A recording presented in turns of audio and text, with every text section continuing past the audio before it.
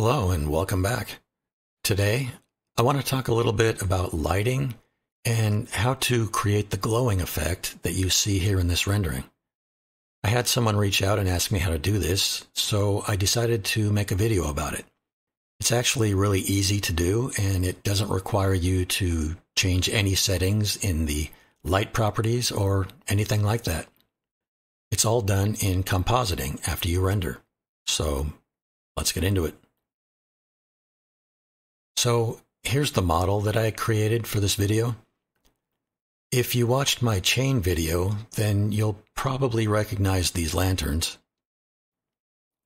And this building is part of a model that I created a long time ago in another program. I just broke off this section and brought it into Blender for this project. I didn't do anything with the inside of the building or the roof because in camera view, this is all you can see. So there was no need to do all that extra work. For the plants and trees, I used the Botanic add-on from Polygonic. I'll put a link in the description below if you want to check it out.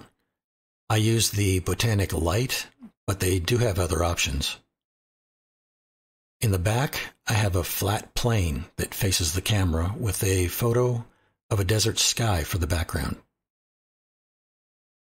And I also added some very simple fog, which is basically just a cube, which covers the entire model.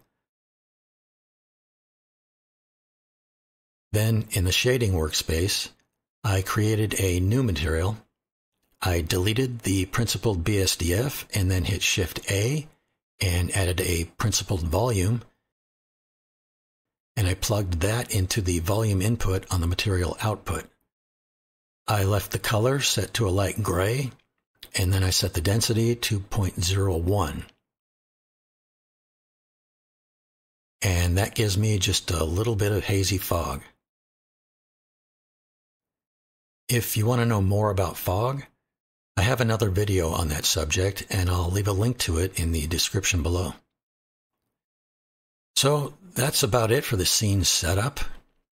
Now for the lighting, I have these glass panels in the lanterns, and in the shading tab, I created a new material with the roughness set to 0.6 and the transmission weight set to 1, and I set the base color to a slightly tan color. And I also added a light path node with the Is Camera Ray plugged into the alpha on the principled BSDF.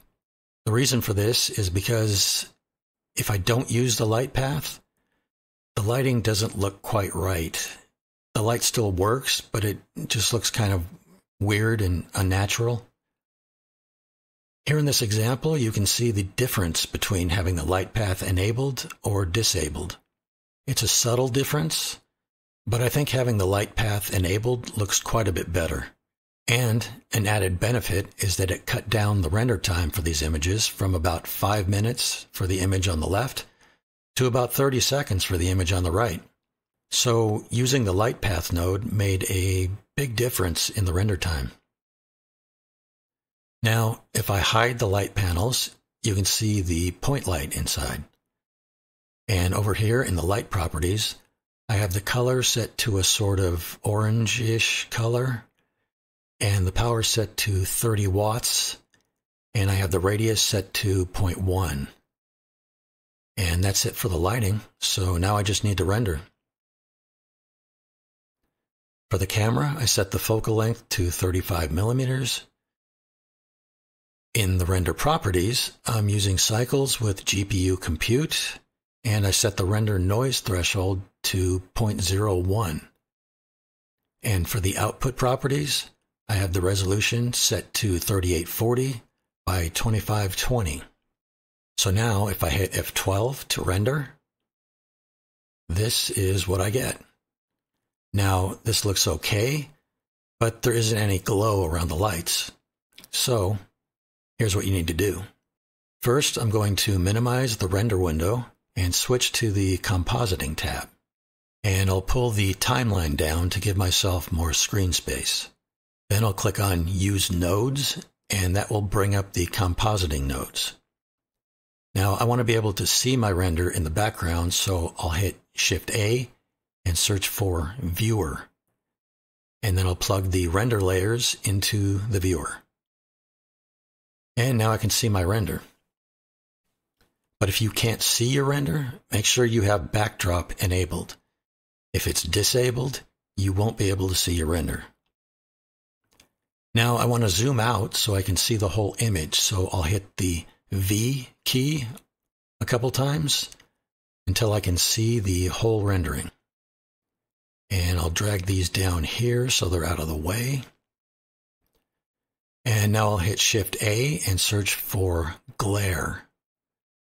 And I'll drop it between the render layers and the composite node. Then I'll plug the glare node into the viewer node so I can see what's happening in the render. And right away you can see we've got some glare happening, but the glare node is currently set to streaks, which is not what I want. So I'm going to change this to fog glow. Now with the threshold set to 1, it's going to apply glow to all the bright objects in your scene, which might not be what you want. In this render, it doesn't really matter because the only bright objects are the two lights. But if you have a lot of reflective objects in your scene, you'll need to play with this value in order for the glow to be applied only to the brightest objects, like your lights and maybe some highly reflective objects. For example, here are some images I saved out with the threshold set to different amounts.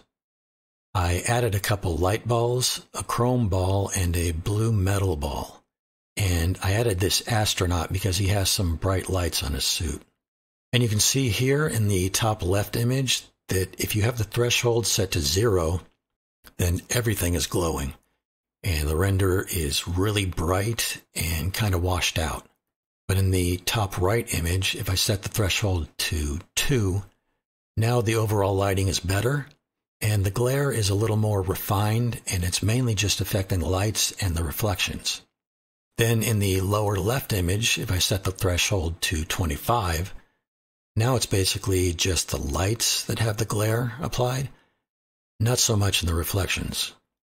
And in the lower right image, if I go really extreme and set the threshold up to 50, now there's no glare applied to anything except a little bit on the lights on the astronaut suit because they're actually the brightest things in the render.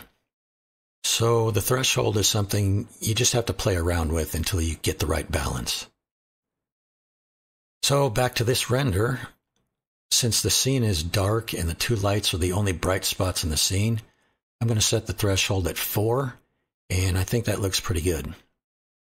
But if I wanted to boost the glow effect a little more, I can select the glare node and then Shift D and create a duplicate and drag and drop it here, and that will double the glow strength. But I don't think it's necessary for this render, so I'll delete this second glare node and just use the one. Now, once you're happy with the result, you can bring your render window back up. And you can see that the glare effect is applied to the render. So all you have to do is go to Image and Save As. And I always choose TIFF format for the highest quality to take into Photoshop for any final adjustments. And then hit Save Image. Okay, that's about it for this one. If you have any questions or comments, go ahead and post them below. And if you use this technique in your renders, go ahead and tag me on social media so I can see what you're working on. I always like seeing what other people are doing. And if you'd like to follow me on Instagram and Facebook, I post my final renders there, work in progress images, previews of new videos I'm working on, and anything else I think is informative or interesting. You can find links to my pages in the description below. So anyway, if you found this video helpful, give it a thumbs up and consider subscribing. Thanks for watching, and I'll see you on the next one.